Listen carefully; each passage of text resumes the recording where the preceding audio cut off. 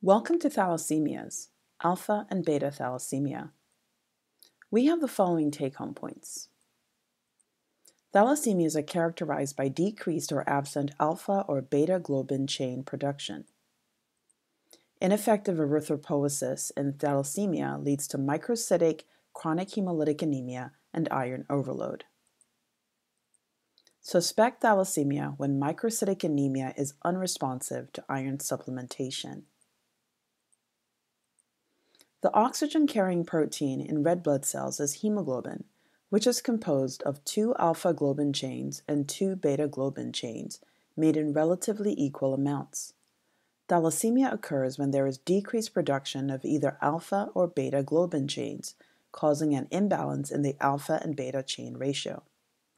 In alpha thalassemia, there is decreased or absent production of alpha globin. Typically, 4 alpha globin genes are present because 2 copies each are inherited from each parent. A single mutation leads to the state of being a silent carrier, which is typically asymptomatic. A 2-gene mutation results in alpha thalassemia trait. Patients with a 3-gene mutation have more severe anemia and make a tetramer of beta globin called hemoglobin H, which can be identified on electrophoresis. Deletion of all 4 genes results in tetramers of gamma globin called hemoglobin Barts. The resulting condition, hydrops fatalis, is often fatal before birth. In beta thalassemia, there is decreased or absent production of beta globin genes. There are hundreds of beta globin gene mutations leading to varied clinical presentations. In general, beta plus thalassemia leads to mild reduction in beta chain synthesis, while beta 0 thalassemia leads to complete absence of beta chain synthesis. Therefore, the spectrum of clinical disease can be mild, intermediate, or severe, previously classified as beta thalassemia minor, intermediate, or major. Now, it is more appropriate to classify disease in terms of whether a patient is non-transfusion dependent or transfusion dependent. Unpaired alpha or beta globin chains are not soluble in the red blood cell cytoplasm. Therefore, they precipitate, causing cellular damage. Thus, red blood cell maturation is impaired, leading to clinical manifestations of ineffective erythropoiesis and extramedullary hematopoiesis. Clinical findings include microcytosis, hemolytic anemia, and iron overload.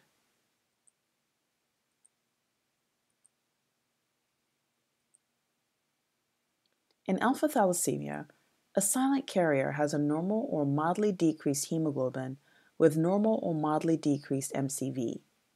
Hemoglobin electrophoresis is normal, and transfusion is not needed.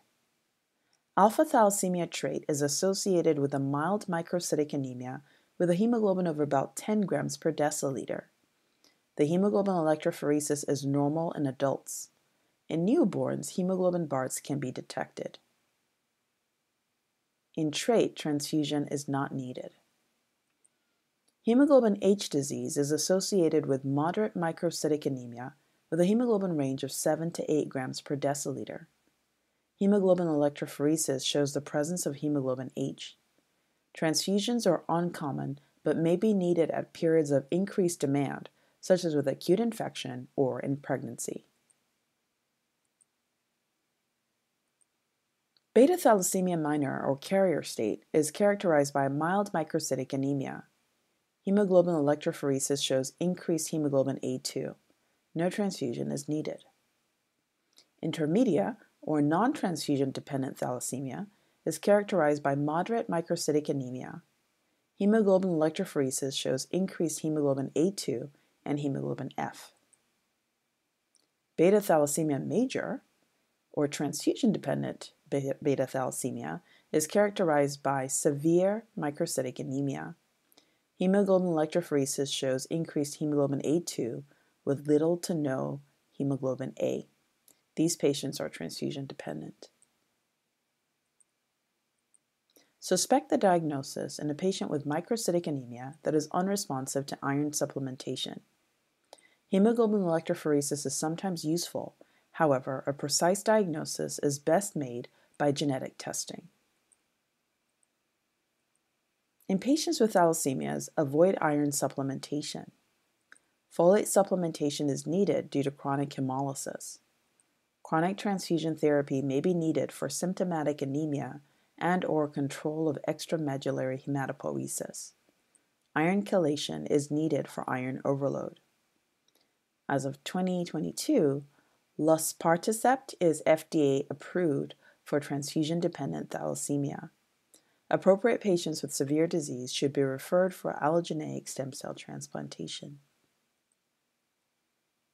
In summary, thalassemias are characterized by decreased or absent alpha or beta globin chain production.